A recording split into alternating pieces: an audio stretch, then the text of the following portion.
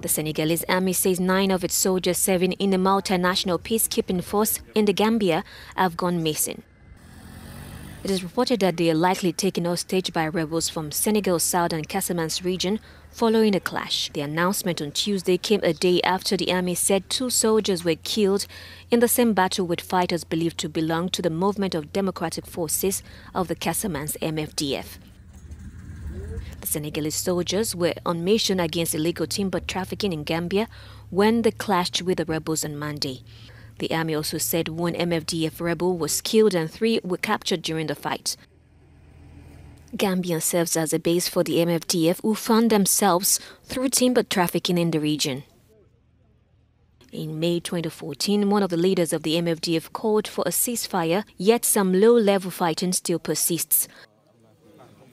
The Senegalese soldiers are part of a peacekeeping mission called ECOMIC, which is backed by the Economic Community of West African States, ECOWAS.